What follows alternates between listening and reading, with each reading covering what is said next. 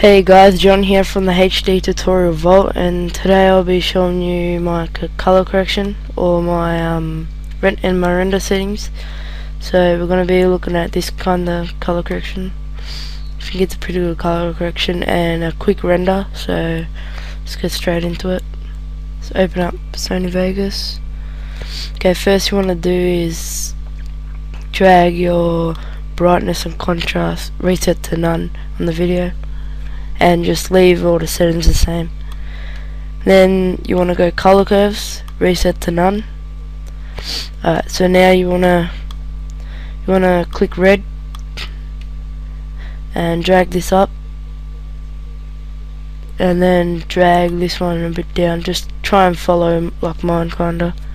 Then you want to go green and drag it up. I know it might look like weird, but not the end. And then drag this down. Then we want to go blue and drag it up, and actually we want to just drag that down a bit and this down. Yep, so try and follow that so it's red, green and blue. Okay, now we just want to go to sharpen and just get the reset to none, drag it on and just leave them, because if you do it like that, it just fucks up.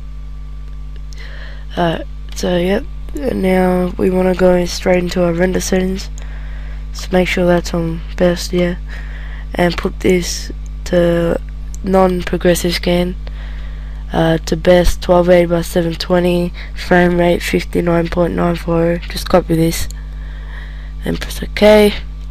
Now file, render. I'm gonna front view. I've already got it, but I'll just override it. Then you want to put a save as type to main concept AVC AAC MP4. I already got a template, but I'll show you what it is. So just copy these. It's custom frame size 1280 by 720, profile main, frame rate 59.94, field order non-progressive scared, pixel aspect ratio 1 million, number of reference frames 2, variable bit rate, just have that ticked, and the max 14 and the average 14. So then now you want to go audio. This is important, so just copy these down, just click it and just go to the one. So yep, and project, always have it on best, please. Oh, I'm good, best. Then it's not a big render, so do you want to override it? Yes. It won't take as long. I got like the shittest computer out, and it only takes about 3 minutes to render, 2 minutes, and it's like my computer's shit. So thanks guys. This is Weasel's settings as well. He's the one what like shared them with me, so link in description to his channel. Yep, peace guys, thanks.